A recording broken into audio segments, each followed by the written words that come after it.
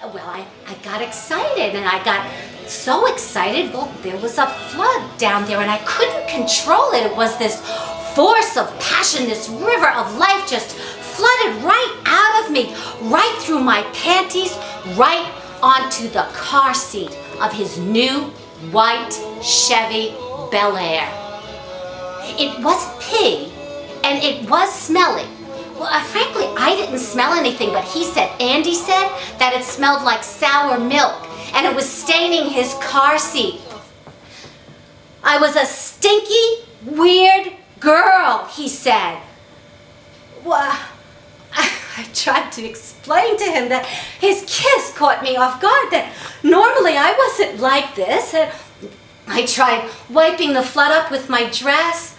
Oh, it was a new yellow primrose dress, and it looked ugly. We've created a map of vagina-friendly cities. Yeah, well, welcome, New York City!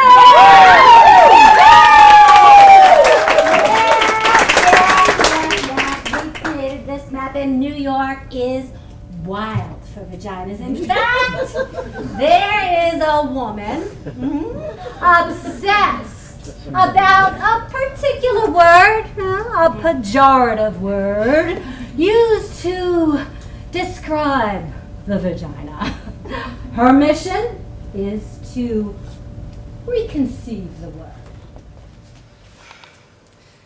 The heart is capable of sacrifice. So is the vagina.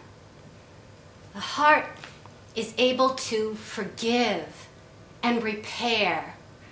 It can change its shape to let us in, and it can expand to let us out.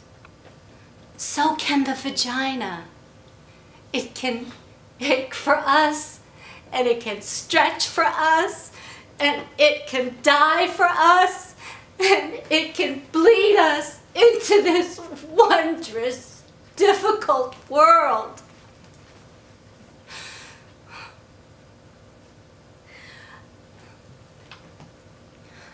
I was there in the room, and I remember